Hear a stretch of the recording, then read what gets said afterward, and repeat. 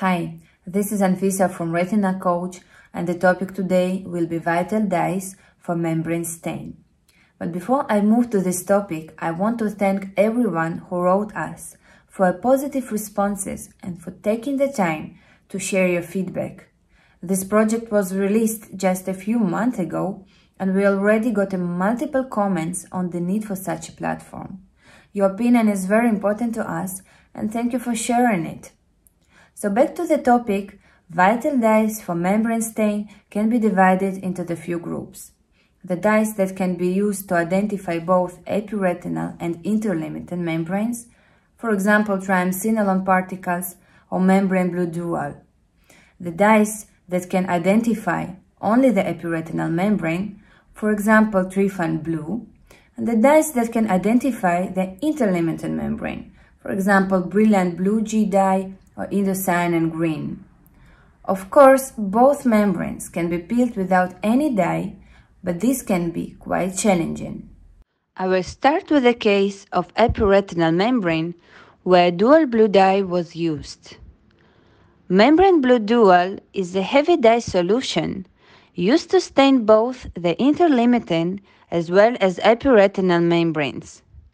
This is a mixed solution consisting of trypan blue that has a high affinity to epiretinal membrane, brilliant blue with a high affinity to interlimited membrane, and polyethylene glycol used to increase the weight of the dye and allowing to stain only the targeted area in a fluid-filled eye. In this video, the surgeon removed the epiretinal membrane, and now he starts to peel also an interlimited membrane. One-time stain for 2 minutes was sufficient in this case. You could see that both membranes identified very good with the blue, but sometimes restain is required. Here is another case where dual blue dye was used. This patient had a recurrent retinal detachment with severe proliferative vitreoretinopathy. Dual blue dye was used to identify fibrotic membranes for their further peeling. Interesting that the reason why trypan blue can provide staining of epiretinal as well as PVR membranes is that it cannot traverse the membrane of a live cell, but it can easily pass through the membranes of dead cells.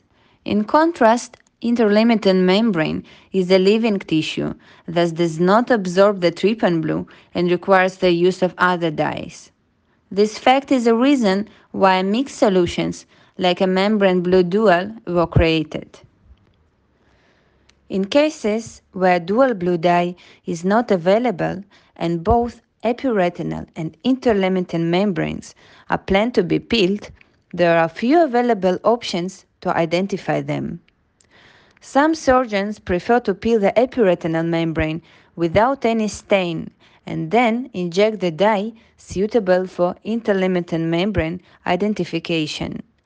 Others use a double stain technique, where first of all triamcinolone injected to identify the epiretinal membrane, like in the case that you see now, and when epiretinal membrane is peeled, dye with high affinity to interlimited membrane used for further assistance.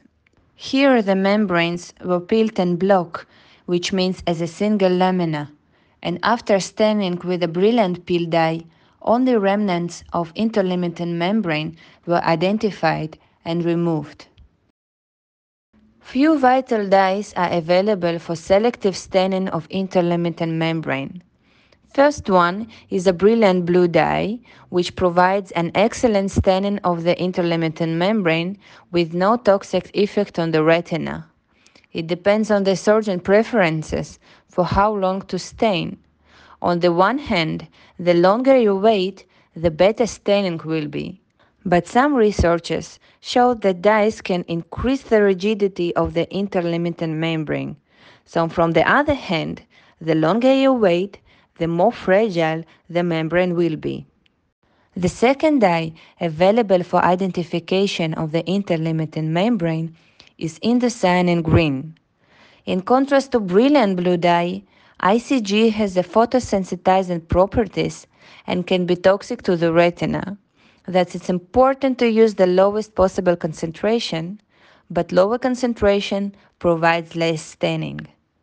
In the case that you are watching now, the surgeon injected the ICG and first of all removed the epiretinal membrane. You can see that epiretinal membrane didn't stent at all, and at the same time interlimiting membrane had a characteristic green color after the staining. More videos you can find in our YouTube channel. Subscribe to it to stay updated and visit our RetinaCoach website. Thank you for attention.